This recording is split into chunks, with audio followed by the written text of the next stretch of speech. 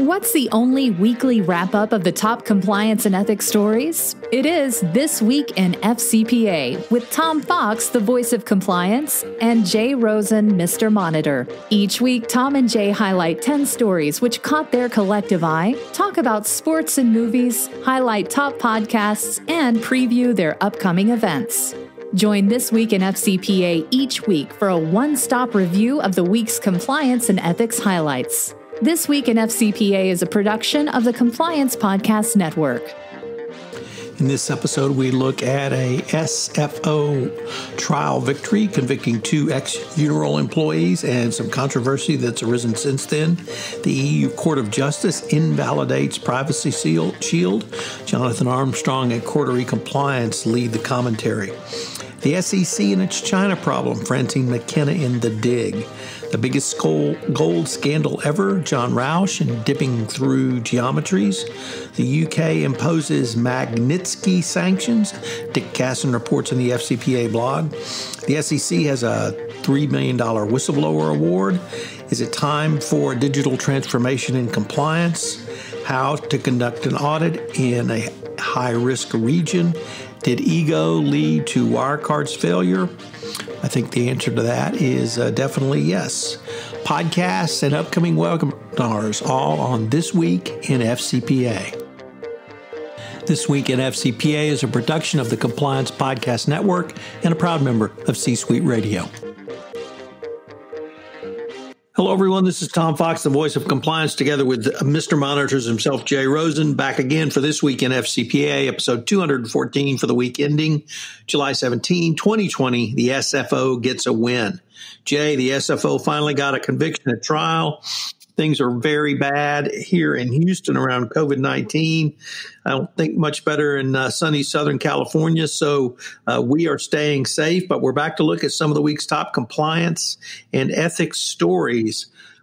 We're going to start with the SFO itself because they finally got some convictions at trial. 2 of 3 former Unoil executives were convicted. Susan Hawley reported in the FCPA blog. These were around payments for bribe payments in Iraq to garner contracts. Apparently, though, there's some criticism of the SFO, specifically Lisa Ozofsky, as reported by Reuters. The judge basically was very upset with comments made to SFO Director Lisa Ozofsky by an individual who was some sort of freelance supporter of the Asani family, who, of course, had pled guilty in the United States. There's quite a controversy over how they got to the United States and why the United States was able to get them, but they did. They pled guilty, and they've been flipping to authorities here in the United States. So a win finally for the SFO, but there may be a cloud under that, and we'll have to follow that cloud and see how it plays out going forward. So next up, keeping with our news from the other side of the pond, this story comes to us from the Wall Street Journal from Catherine Stupp, and the piece is entitled, "Companies Worry EU Court Ruling Could Disrupt Global Data Transfers." Companies that do business in Europe are worried that a long-anticipated court ruling this week could disrupt how they transfer personal data to countries around the world. The European Union's highest court decided today, Thursday, that a widely used tool for moving data from the bloc to outside countries is legal.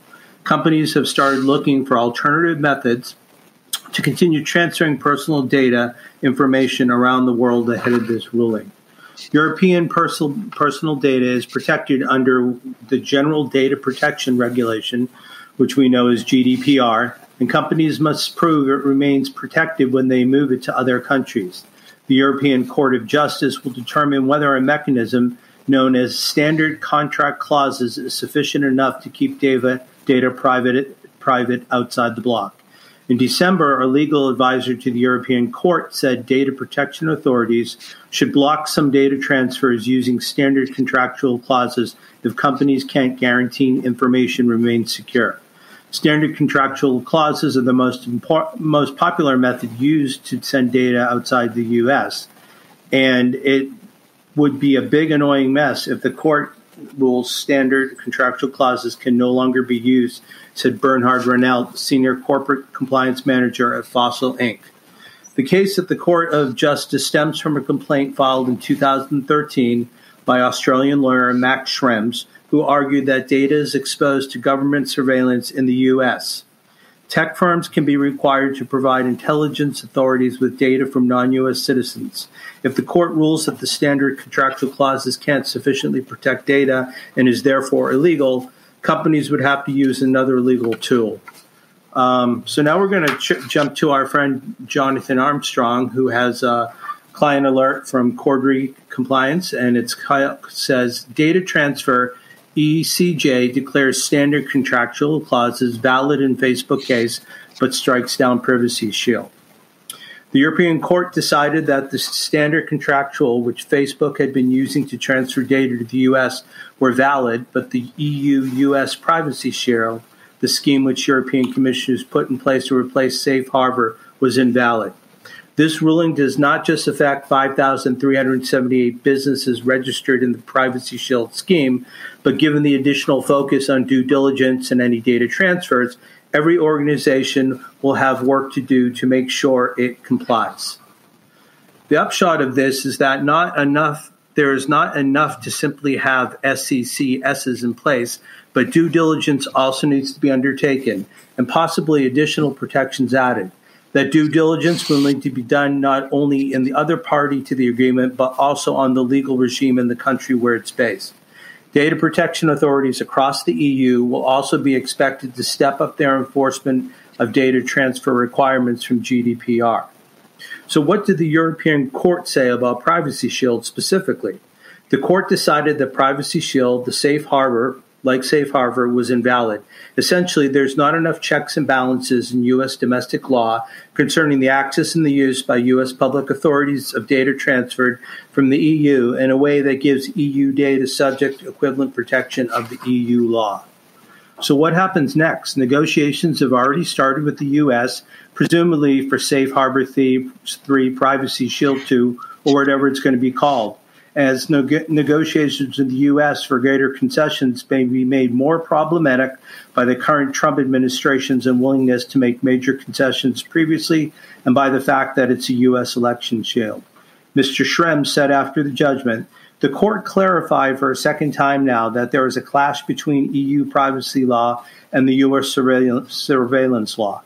And as the EU will not change its fundamental rights to please the NSA, the only way to overcome this clash is for the U.S. to introduce solid privacy rights for all people. So a big ruling there, going to upset a lot of apple carts. What's your take on it, Tom?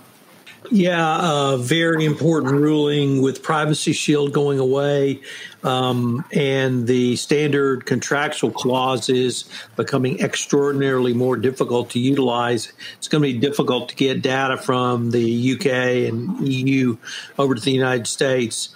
Privacy Shield turned on a government-to-government agreement between the EU and the United States.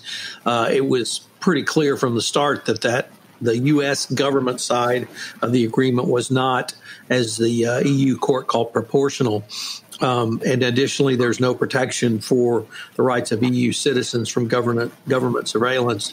Obviously, a different focus on data privacy between the EU and the United States. Under the Trump administration at this point, with them cratering towards an election disaster, I doubt they'll do anything.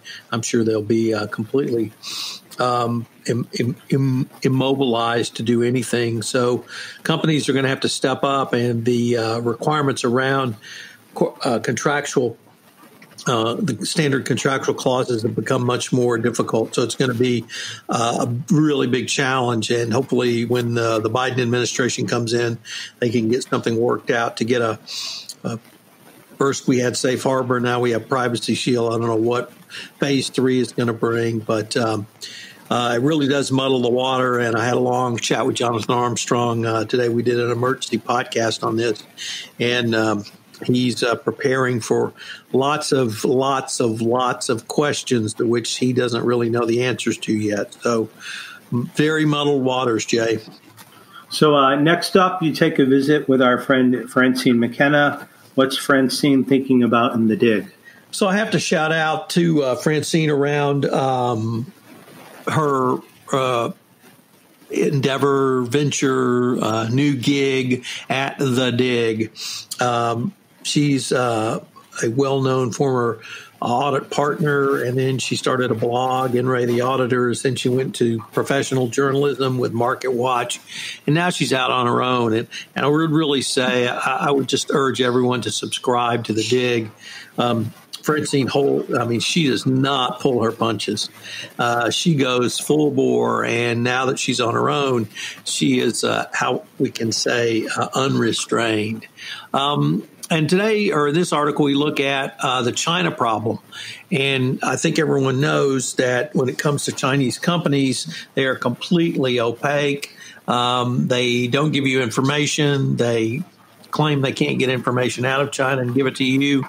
For U.S. markets, this is obviously antithetical. Transparency is a key component of SEC oversight.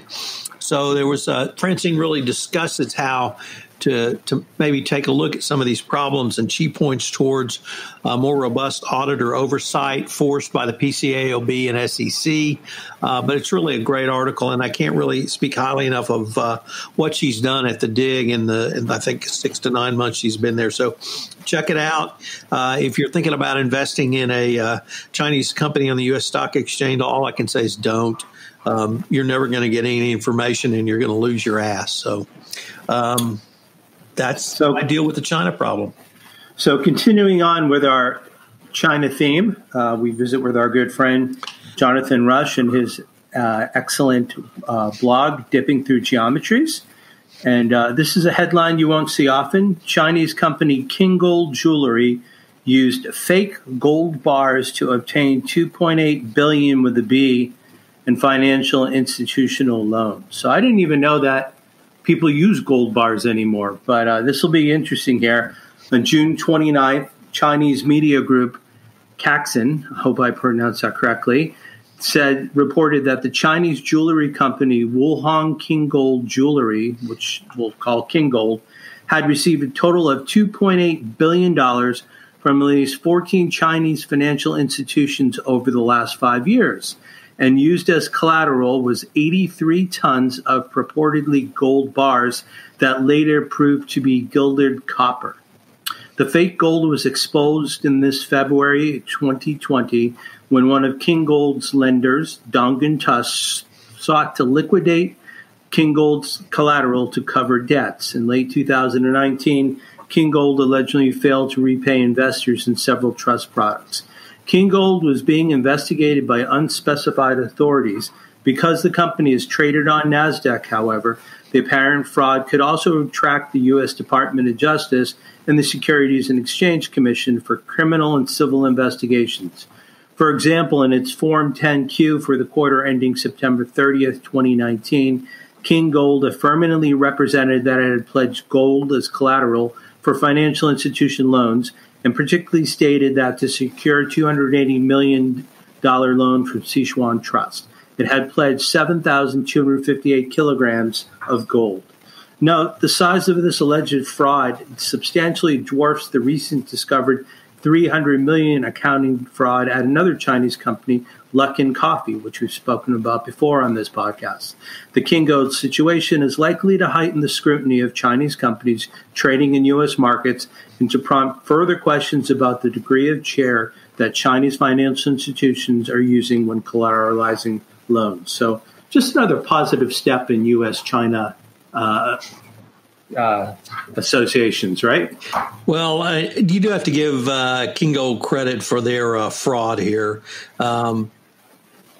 Multi-billion-dollar fraud, painting bars gold. I almost would suggest to you, Jay, that this may have been done before. But sometimes the old scams are so old that people forgot them. So pretty amazing stuff. What says Dick Casson on the FCPA blog this week? So Dick told us about the UK imposing its first Magnitsky sanctions. This is similar to the U.S. Magnitsky law, which allows sanctions on individuals who violated human rights and engaged in human rights abuses over the years. This came about because of Bill Browder, who had employed Sergei Magnitsky, the Russian lawyer who died in a Moscow prison after exposing a large multi-million-dollar tax fraud. The UK government, has finally enacted the law, and it gave its first or put its first sanctions list together. So congratulations to Bill Browder. It's certainly a big plus step forward in the international struggle for human rights, and great article from Dick on it. Next up, we have a press release from the SEC, and they have issued a $3.8 million whistleblower award. This happened in D.C. on Bastille Day, July 14th. And the SEC announced the $3.8 million award to a whistleblower who provided significant information that helped the SEC disrupt an ongoing fraudulent scheme. The resulting enforcement action returned millions of dollars to harmed investors. Since the beginning of this program nearly 10 years ago, the SEC has ordered more than $2.5 billion with a B in financial remediation based on whistleblowers' information, including more than $1.4 billion in disgorgement and prejudgment interest, of which almost $750 had been returned or is scheduled to be returned to harmed investors. The SEC has awarded approximately $505 million to 87 individuals since issuing its first award in 2012, and the awards include 20 individuals in the last 10 months, totaling $119 million. All payments are made out of the investor fund established by Congress that is financed through monetary sanctions paid to the SEC. And this, as we know, all stems forth from the Dodd-Frank Act, and that's why the SEC has set up the Whistleblowers Campaign, the office, and as always, those folks who blow the whistle, unlike other parts of the government, are offered complete anonymity. There was a really interesting article in CCI from Adam Schinder, and he talks about the need for a digital transformation and compliance.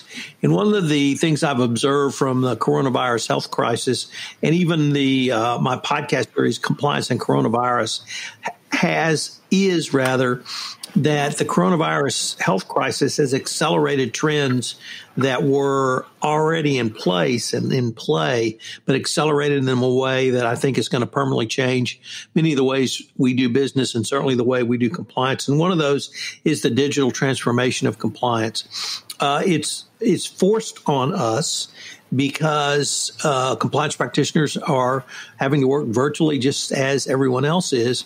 And international travel may not be back for 6 months, 12 months, 18 months, maybe even 24 months. Now, I know you and your colleagues have worked very diligently to help companies work through the unavailability of travel through remote risk assessments, through remote culture assessments, and remote monitoring. But I think for the corporate compliance practitioner, it's going to be a lot more digital going forward. It's going to be a lot more utilization of internal controls. It's going to be a lot more looking at numbers. I took a look at the Alexian FCPA enforcement action this week, and yesterday I wrote about the background and the bribery schemes, but today I just went through all the bribery schemes and said, here's how data analytics would have uncovered this. So I think the compliance profession is ripe for this. I think Adam is absolutely spot on. Compliance is in need of a digital transformation. The days of compliance by lawyers, for lawyers, written by lawyers, with policies and procedures and case law citation, that's going to go by the way of the dinosaur. So interesting piece from Adam, and it's something I'm going to write about probably quite a bit in the second half of the year. Great. So next up, we're returning to a website we haven't been to in a little while, the Risk and Compliance Platform Europe. Writing this article is a gentleman named Alex Movchan, and Alex is a CIA, CICCA, CFE, and president of the Institute for Internal Controls. Excuse me, the Ukraine and Belarus chapter. He is also head of international controls, a global medical company. He decided to take a look at core points of focus while conducting audit engagement in regions with high fraud and compliance risks. And he is speaking with Olga Lukashenko, who is an audit director at Renda, Netherlands. This first interview that they did was conducted and can be found on the platform under related items, which was about planning and executing audit engagements during the COVID-19 crisis. This particular talk with Olga covers topics of conducting audit engagements in regions with high levels of exposure to fraud and corruption. Olga specializes working with clients on activities based in Eastern Europe and Central Asia. Often she is asked to consider these clients at high risk, but have some measures in place to mitigate these risks, including knowledge of local business culture and language skills. Sometimes she finds herself like a translator, but not from a different language, but translating different cultural aspects. Her colleagues focus more on projects in the Western Europe, but these folks have no idea of what kind of company it was or what kind of circumstances are needed to be taken into account. After identifying risks of fraud, the auditor then assesses the probability of the risk of fraud occurring and its impact in financial statements. Some regions where you have depth of experience are marked in Transparency International's Corruption Perception 2019 report, with those with rather high risk of corruption and fraud. Olga says that here is risk and corruption and how and which members of an organization it must be discussed with. You should speak with management prior to the client acceptance and at the final stage of an audit. Compliance officers at the client's acceptance stage, the audit committee during the pre-audit meeting, client's representatives while executing the audit procedures, quality controller, and the forensics review team. It's important not only to discuss fraud and corruption in a very detailed way, but it's also properly to record the minutes of these discussions. The auditor shall document these discussions of significant matters with management and those charged with governance and others, including the nature of the significant matters discussed and when and with whom that took place. Irrespective of the author's assessments of these risks, the engagement team should at least perform audit procedures that address the risk of management override in the financial reporting process. These may relate to making adjustments to recorded journals or other adjustments, tendencies for reporting fraud related to accounting firms, and finally, significant transactions outside the ordinary course of business or transactions that appear otherwise unusual. Of course, understanding and knowledge on where to focus during an audit engagement, not to miss significant risks, including fraud risk, comes with experience, but it's definitely a good starting point. Regardless of the level of experience one might have, the report to the nations on occupational fraud and abuse issued by the ACFE is a good source of information, and it's a great place to get an understanding of the most frequent ways how risks materialize. So this interview between Alex and Olga is available on Risk and Compliance Platform Europe, and as always, we will link to it in the show notes. Tom, you're going back to CCI. What does Michael Tobey have to say? So Mike has, I think, a pretty prescient look at Wirecard, and he basically compares it to going back to my most formative scandal, Enron, where you had hubris, ego, clearly corrupt people at the top. Whether Marcus Braun started as corrupt as Ken Lay or not is unknown at this point, but clearly he ended as corrupt as Ken Lay and Jeff Skilling, Andy Fastow, and the whole group of criminals from Enron. And he says that there was an oversight failure. There were red flags apparent, that he doesn't see this as really even nothing new. In a particularly insightful paragraph, he even cites Mike Volkov, who talked about the Bluebell, who's written extensively about the Bluebell scandal, which and he quoted him for that fish rots from the head down, but that this is not really anything new. It's just bigger. So, and he reminds us that Elizabeth Holmes and Wells Fargo, it's all hubris. And so don't forget about what Jonathan Marks calls the fraud pentagon of ego, hubris, overconfidence, and greed. So a lots to digest. I think we're going to be unpacking Wirecard for some time. Not that I would ever blow the horn of my podcast network, but together with your partner, Mikhail Reader Gordon, we are going to take a deep dive in multiple podcasts on Wirecard. Our first one goes up next Monday on the FCPA compliance report. She is thoroughly into this case, and it was a real pleasure to do one podcast with her. So we're going to kind of follow this as it goes. But this is just a fascinating story and a real dent in the quality brand of Germany Inc. So speaking of podcasts, we're 2 weeks into the month of July. Who are you speaking with this month on the Compliance Life? So the Compliance Live, Jay, is the podcast where I take a look at, or visit rather, with a CCO about his experience, his or her experiences heading to the CCO chair, what they found there, what they found after they may have left. And this month I'm joined by Scott Sullivan. Scott's the Chief Integrity and Compliance Officer at Newport Mining. We've had 2 episodes. In the first one, he talked about the need for a CCO to have empathy, channeling you must walk in someone else's shoes. Second is, in part 2, rather, we looked at Scott's thoughts on reading the tea leaves and staying ahead of the corporate wolf pack and how he was able to do that successfully. So this has really turned into one of my most popular podcasts very quickly. And Jay, what's fun for me about it is it's sitting down with one of these CCOs in a very informal atmosphere. Obviously, it's done virtually, but tell people it's a virtual cup of coffee with Tom. And we just sit and they just tell their story. And they love telling it. They know their story better than anyone. And it really there's a lot for a compliance professional who aims to sit in the CCO chair to learn from these currently sitting CCOs. So, Tom, let me give you a moment to catch your breath. And why don't you tell our listeners about this month's edition of 31 Days to a More Effective Compliance Program, which I will note is sponsored by Affiliated Monitor. It is, and we thank you. It's been a great series. This month we're looking at third parties, obviously the greatest FCPA risk. On Monday, I ask, are you looking at the how question in due diligence, not simply who? Tuesday was metrics on third-party management.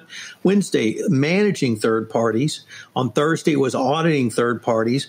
And then today, on Friday, it's ongoing monitoring of third parties. Once again, this podcast series is sponsored by Affiliated Monitor, so shout out to AMI. 31 Days to a More Effective Compliance Program has its own iTunes channel. So if you want to geek out and line up a bunch of iTunes episodes and listen to them, they're 8 minutes long with 3 key takeaways, so you can pick up a lot of information in a pretty short time. Jay, there are some great AMI webinars coming up. Why don't you tell our audience about them? Thanks. So next Wednesday, July 22nd at 12 p.m. Eastern Time, 9 a.m. Pacific, my colleagues Jesse Kaplan, Deb Waugh, and Amy Fogelman will be looking at navigating the risk of prescribing opioids for chronic pain in the COVID-19 era. It's a very timely subject matter, and the team really brings 3 different perspectives to this issue. And please follow the sign-up registration information here on the show notes. Second thing, and we're bringing back my colleague Mikhail Reader Gordon with her colleagues David Shanka and Jonathan Redgrave. It's a really interesting subject, and it's called Computers Say No, Mitigating Legal and Ethical Risks and Public Agency Use of Automated Decision-Making Tools. So this is something that's right in Mikhail's sweet spot, and she's got a group of folks who are very well-versed in the subject. And Tom, why don't you tell us about what's happening 2 weeks from Friday on July 30th? Jay, ECI is having a best practices forum, and this one's going to be really great because Pat Harnett has lined up Brian Rabbit, the acting assistant attorney general for the criminal division, who's going to talk about the FCPA Resource Guide 2nd edition, which was released on July 2nd. We talked about that extensively in last week's podcast, but here we're going to hear directly from the head person over Criminal Division at the Department of Justice. So it's going to be a fabulous event. Once again, ECI Best Practice Forum. Jay, I would note that we've linked to information and registration on all of these great webinars in the show notes. So check them out, and I hope that you will also join me in attending these events. And one more thing, because you can always talk about one more great podcast. We're recording this. It's on Thursday, and which dropped today was the latest edition of Everything Compliance. We had the whole gang together, and we took a spirited view of what's happening with Novartis. And there are some verbal fireworks. So if you're looking for a little something spicy on the ethics and compliance side, please take a look at Everything Compliance. So on behalf of Tom Fox, the voice of compliance, and myself, Jay Rosen, Mr. Monitor, we'd like to thank you for joining us for This Week in FCPA, episode 214 for the week ending July 17th, 2020. The SFO gets a win. With our cautionary ending, we hope that you and yours are safe and well and taking care of yourselves, and we hope to visit with you next week to talk more about next week, but it will be this week in the FCPA. Hello, everyone. This is Tom Fox again. I'd like to thank you for listening to this episode of This Week in FCPA. If you have any questions, you can email Jay at jrosen@affiliatedmonitors.com. You can email me, Tom Fox, at tfox@tfoxlaw.com. We also got a new really cool app on the Compliance Podcast Network website where you can leave a voicemail or a message if you'd like to ask us a question or have a topic you would like us to consider. I hope you'll join us again next week when Jay and I look at some of the top compliance and ethics stories for the week that is to become. This Week in FCPA is a production of the Compliance Podcast Network and a proud member of C-Suite Radio. Thanks again for listening, and we look forward to visiting with you again.